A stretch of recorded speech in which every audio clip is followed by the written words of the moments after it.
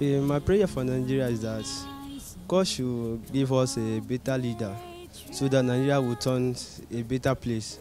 We are always pray for a good leader, because when we have a good leader, then everything is going well. Yeah, actually, I always pray for Nigeria, and I also urge your Nigerians to pray for Nigeria. That Nigeria is going to be a better country that all of us are going to live in.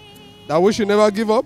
And one thing that we should take up as our responsibility is to do what is right at all times. As we celebrate under democracy, I don't think Nigeria needs any prayer. My prayer for Nigeria, Nigerians should not give up on their, as they strive for this country to become like a good place to live in. Well, my prayer for Nigeria is that we grow and we become smarter and more intelligent to be able to differentiate between religion and reality and to put more effort into growing our country.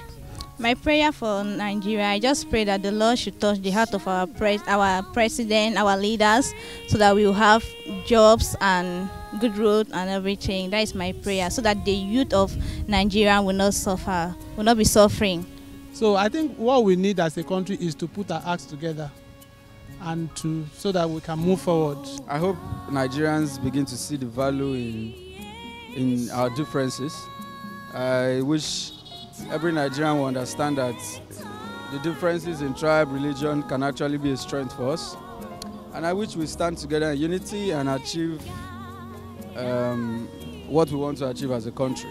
We pray that as we celebrate Democracy Day, we see a new Nigeria. Those things that we've actually been expecting of, that change, actually that we've been seeing, we've not actually seen those changes. We pray that physically, and we'll be able to see that change even on people's table, in their house, and people's pocket. All the corruption will be fighting all this while. I just pray that after this Democracy Day, things will be changed for good. So I just pray that the Lord that do it for other countries will going to do it for Nigeria.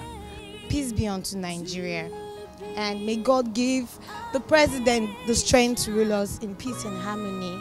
For it to be the best country, because now I think it's the worst country all over the whole world. But now my prayer is for it to be best. I also pray that God will plant fear in the heart of our leaders to make sure they do what is right.